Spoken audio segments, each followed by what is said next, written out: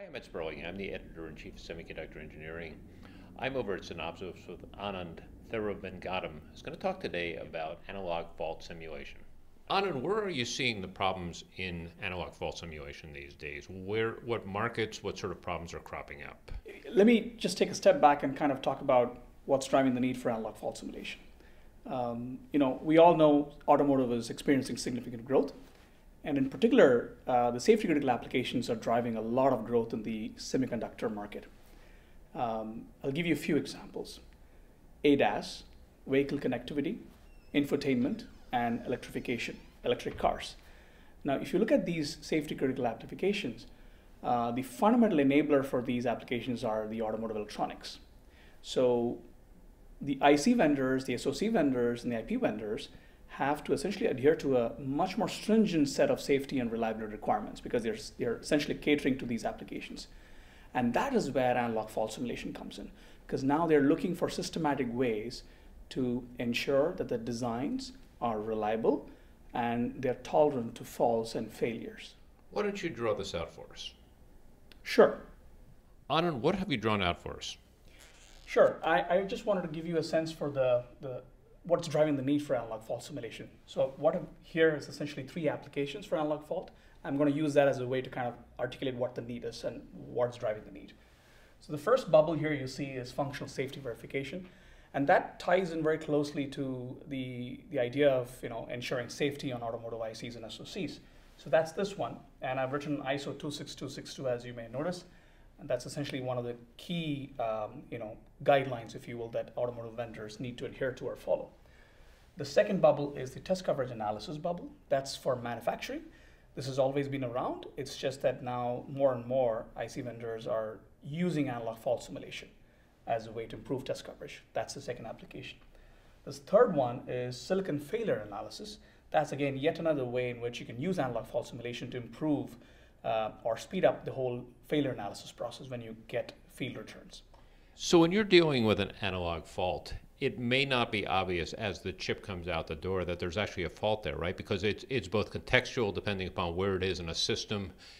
It's also potentially use case dependent because it varies from one use to another. Your driving habits may be different than mine.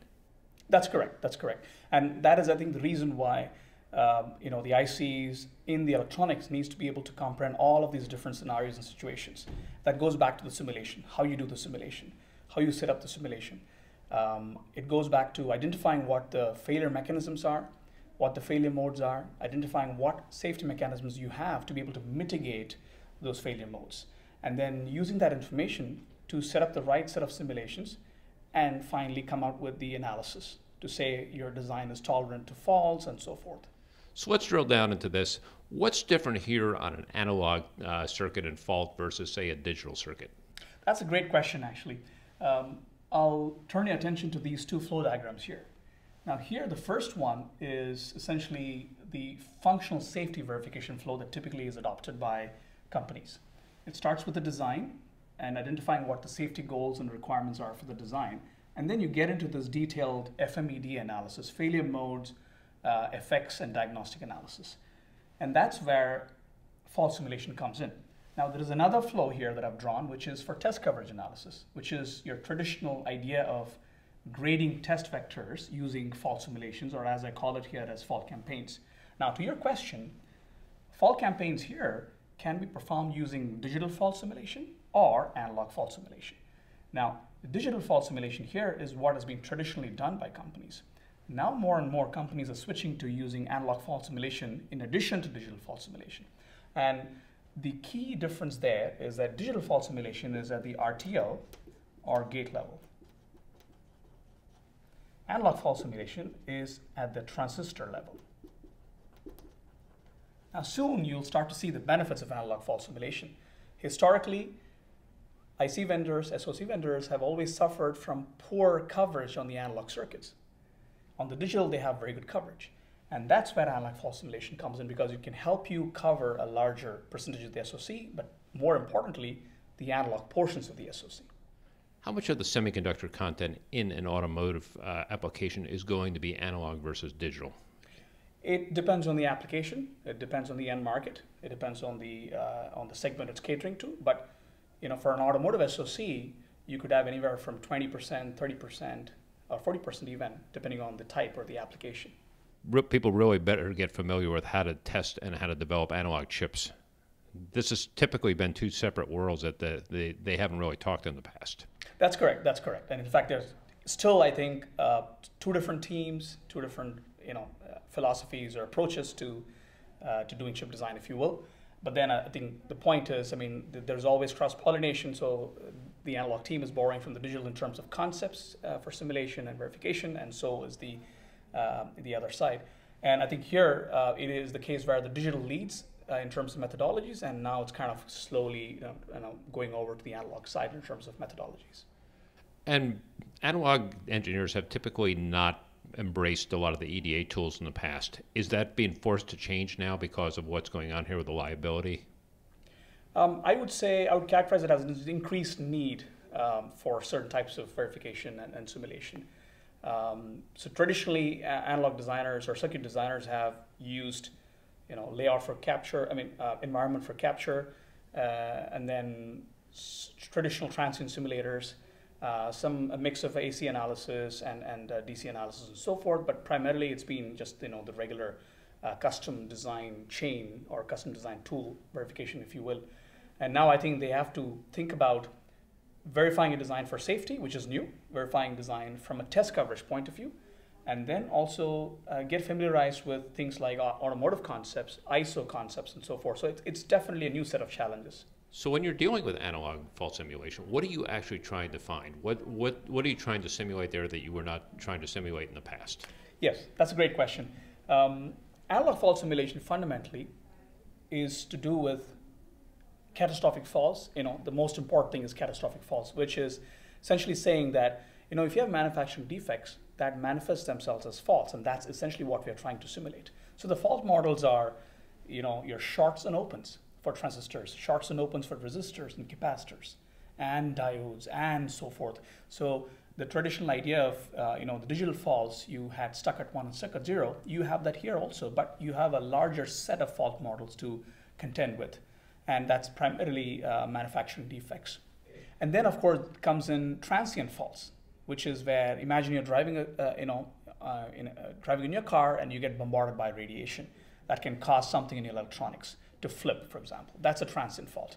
We have scope for that as well. And then finally, the most important thing is analog fault simulation also deals with parametric fault analysis, which is where you're talking about large variations in the parameters of devices beyond the traditional bounds that you typically simulate with Monte Carlo. And that can cause failures. So that also is componented. So you can kind of get the picture that the fault models we're dealing with in analog fault simulation is a large set, much larger than the digital fault models. And also, as you start dealing with automotive and as we move into level 4, level 5 type of driving, there's failover going on in these systems, and the systems that they fail over are not necessarily ones that you had to do this kind of fault analysis for in the past, right? Everything is now connected and everything is part of the safety critical infrastructure. That's correct. That is correct. And that's where I think the increased scrutiny comes in. So the onus is on the IP vendor and the IC vendor as you go through the value chain to ensure that if they're developing IP, it's developed either as a safety element out of context with assumptions, or it's developed in context. And there are a set of guidelines that the ISO 26262 document outlays, if you will, right?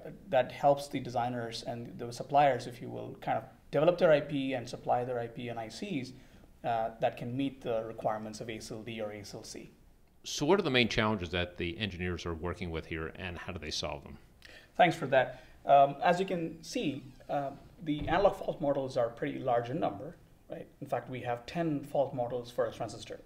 So for any design, let's say 1,000 transistor design, you're talking about 10,000 faults.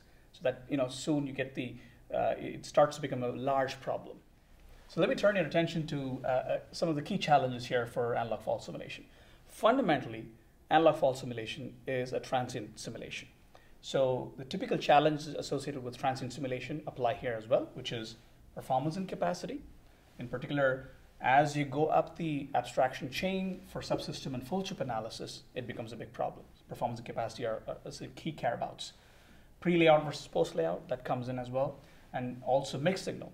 And mixed signal fault simulation is very important because ultimately vendors, SoC vendors and IC vendors are looking to do fault simulation at the mixed subsystem level, which involves a bunch of analog components and digital safety mechanisms.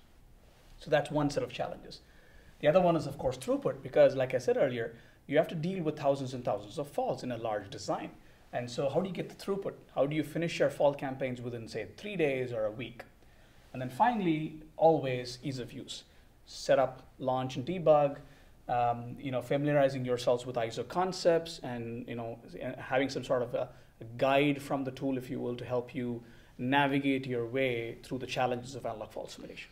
As you're developing these analog chips, do you get warnings that say this is not compliant with the ISO 26262 regulations or standards or best practices for doing something? Yes, actually, in fact, it's top down in the sense when you design your IP, you essentially have a certain target. And that target is essentially prescribed by ISO guidelines. For example, if you have an ASIL-D, which is the highest level in terms of automotive safety, ASIL-D application, then you have a certain set of metrics and certain target values. For example, the single point fault metric, which is one of the most common metrics for fault simulation, for safety, if you will, it needs to be greater than 99% for ASIL-D application. So you have a set of target values that you need to go after. So when you do fault simulation for a given application, you need to make sure that you're able to either meet or exceed these requirements. So how do you go about solving these challenges that we've been talking about? Sure. So any commercial fault simulation solution needs to essentially comprehend these challenges, especially being able to enable the end user to simulate the subsystem and full chip level. And that's where I think, I believe that having a fast-bias technology will help greatly, because fast-bias technology gives you the performance and the capacity, especially for subsystem and full chip type analysis. And then also integration with class-leading or solid digital simulators. And that essentially enables the mixed signal aspect of it. When it comes to throughput, there are many techniques by which you can reduce the number of fault simulations you need to do. There is the basic fault reduction. There is also fault sampling, where given a universe of faults, you can select a subset of those faults and use that for simulation for a certain target coverage. But how do you do that is where the secret sauce is. And that, I think, is an important requirement. And then, of course, finally, parallel simulations will also help you because it's just running simulations in parallel for better throughput. And on the ease of use side, again, flexibility to use a batch mode or a GUI, if you will. Ease of configuration. When I say configuration, I'm talking about fault models and so forth. And then automatic and manual flows where you can do a seamless one-step, if you will, type of fault simulation. You do everything. Fault identification, reduction, simulation, and output reporting. Or you can do a manual where you can insert manually certain faults, and that the flexibility is very important. And then guide for things like sampling. When I talk about fault sampling, it's a very an important topic because the idea here is to select a subset of faults from the large universe. And how do you select that? You actually have to select that based on the probability of failure or likelihood of failure. And that's where weights come in. The user needs to be able to provide weights, and based on the weights, the tool will essentially select the sample size, if you will, and run the simulations. So how do you use sampling? And is there a way that you can guide the user a priori, even before running a simulation, to say, if you select a certain sample size, say a sample of 100, and if the estimated coverage is, say, 40%, what is the confidence level, if you will, for the result? Or what's the error tolerance for the result? If you give that information a priori, that'll help the user select the appropriate sample size based on their requirements and based on their comfort level. So these are all some things that typically are required in a commercial solution to be able to make this practical and meaningful. Would you do this for every analog chip, or would you only do this in a safety critical market? There's a lot of steps here. Yes, it primarily, when it comes to functional safety, it'll be for the safety critical market. And in fact, even if you drill down further, even if you say it's an SoC for an automotive application, the safety critical application, there are blocks in there that are not related to safety. And you can safely exclude those and only focus on the blocks that are directly related to safety. And that type of analysis always happens before you start the actual simulation. Anand Thiruvengadam, thanks for a great explanation. Thank you for the opportunity, Ed.